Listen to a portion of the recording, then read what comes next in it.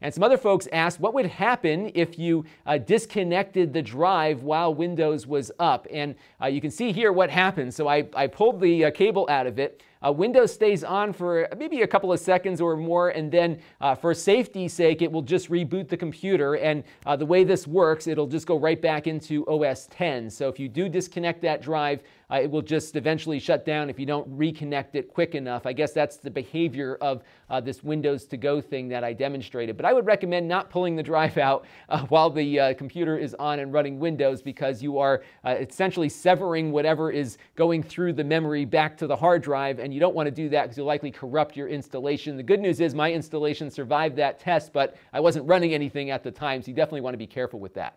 This channel is brought to you by my Patreon supporters, including gold level supporter Eric. If you want to help the channel, you can by contributing as little as $1 a month.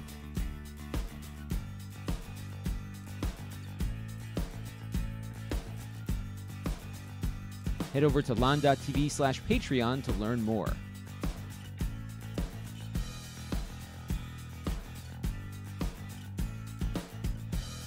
And don't forget to subscribe. Visit lon.tv/s.